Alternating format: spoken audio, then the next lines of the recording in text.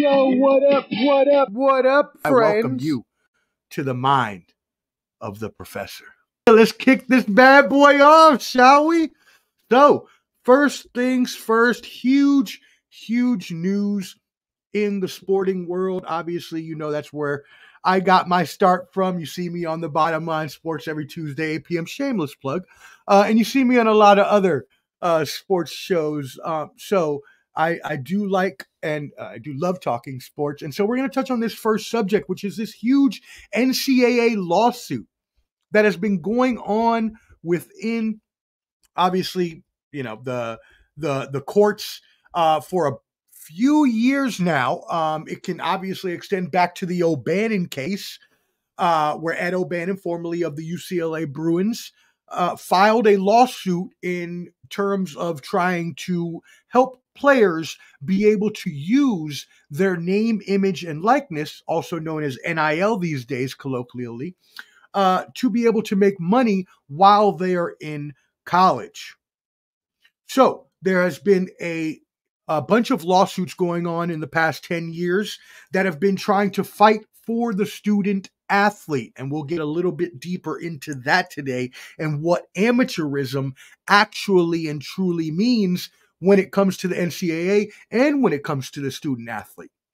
So it was just a few days ago, May 23rd, but it officially became a historic day in college sports history. The NCAA and their power conferences agreed to a settlement in the House versus NCAA case brought to the courts by a former Arizona State University swimmer by the name of Grant House. The settlement includes $2.7 billion to be paid in back pay by the NCAA and also the Power 5 conferences and universities. This will be paid out over a 10-year period. And also those student athletes from 2016 that claim that they were hindered by the, restriction of being able to make money off of their own brand, they will also get back pay. So huge win for the student athletes. Honestly, something that should have been done a long time ago. The NCAA has prided themselves, and unashamedly they've prided themselves, but also unbastardly, because to be completely honest, the NCAA has screwed the student athlete out of money for a long time under the guise of amateurism. Amateurism is not a thing, y'all. I'm sorry. This goes back to the early 1900s. There's no point in going into all the different stories of how this came about, but certain practices were put back in place in the 19-teens that said that student athletes, due to whatever, the amount of benefits that they receive as a student going to get a degree on a scholarship or other things that the NCAA has claimed along the road, all of these things have been used in their case against amateurism. For amateurism, against the student athlete. They wanted to keep them restricted so that they would not be able to make money off of their name, image, and likeness. And this continued, y'all, for over 100 years. The fact that students have been considered, or student athletes, have been considered strictly students just because they receive a scholarship, some free meals, maybe some perks here and there, has always been a sham. Always.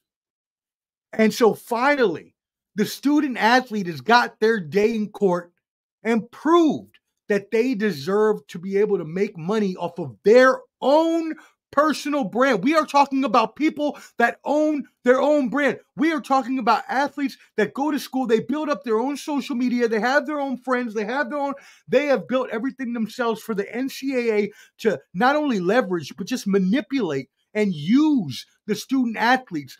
Has been a horrible indication of the NCAA's practices over the past 100 years. And finally, it's been brought to roost, and thank God for that. We now see that these student athletes will be able to make money off of, again, their name, image, likeness, whatever they can do. We live in a capitalist society, whether you agree with that or not. It is what it is. We live in a society where the almighty dollar is what runs everything. Again, whether you agree with that or not, I don't like it, but it is what it is. So if that's the fact, then we need to allow people to make money any way that they can. Now, obviously, there is an extent to that, right? As long as you're not harming anyone else, right? I'm not talking about hitmen or people trying to kill people. Obviously, that's a little overboard, right? But if you're not harming people and you're trying to make money and you're doing things the legal way, you should be able to make money as much as possible. And frankly, the NCAA has been restricting the student athlete for a long time. So finally, we're seeing them get the appropriate compensation and recompense that they deserve from 100 years of the student athlete being restricted, oppressed. So all the conferences has agreed. It's a little weird. They're going to have to work all the details out because the lower conferences are kind of worried that they are not going to have enough money. Schools will even be required to start paying into this. Back pay $20 million a year is what they're quoting as the schools having to do. So if your school doesn't have a big football program or basketball program, which is where most of this money is come from and is going to go, let's be completely honest, your school may pay a little more money than they should be having to, depending on. So there's a lot of details that still need to be worked out. Do not be too concerned. But if you are a D1 student athlete since 2016, I would file and go get your money ASAP. You know what I mean? So this is a huge story, and this comes on the heels of the Dartmouth men's basketball team a couple months ago voted in favor of forming a union. This has never been heard before in actually being accepted. The Northwestern football team did this a few years ago, but it was denied. Dartmouth was able to do it because they are a private university. So whereas Northwestern was public and they were unable to do this as a private university, Dartmouth students were allowed to make this happen. Now, how far does this actually go? It's under review of the National Labor Relations Board, the NLRB. But it needs to go somewhere, because if you're now going to start paying student athletes, which they totally deserve to be paid, then they need a union to protect them. If there's going to be collective bargaining agreements, if there's going to be things that are happening into the future where students need to have a say, they need to be protected. They need to have lawyers. They need to vote on council. Who's going to be the vice president? Who's going to be the president? And that's tricky when it comes to NCAA because you have student athletes, college athletes that are graduating every 4 years or so around there, depending how long they go to school for.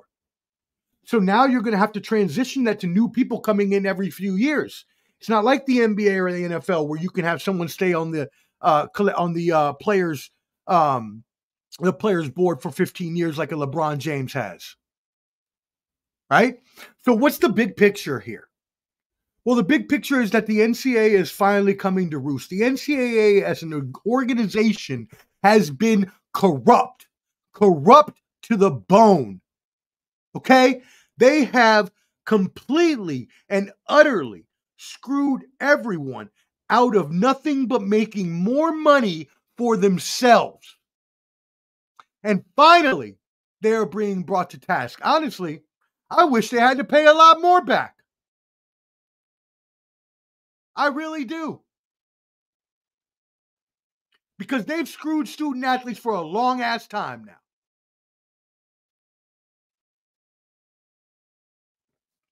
So what's next? Well, there's a few things that they're going to have to look into. Obviously, students are able to make money off their NIL now, right? We could see a settlement that students maybe even get some of this TV revenue. All these media rights deals going around, the NBA talking about close to $6 billion on their new media rights deals. Like, come on now.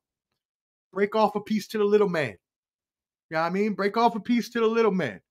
So employment status is still unresolved. Does that union come about? How are student athletes now classified as employees? The revenue share. How is that going to come into play? As I mentioned earlier, smaller schools that don't make that much money off of college football or college basketball are going to be like, why should we have to pay this? So again, things still need to be figured out, but the fact that we are finally bringing the NCAA to task for what they have done wrong to these student athletes is a blessing for them. And I, for one, support it to the fullest.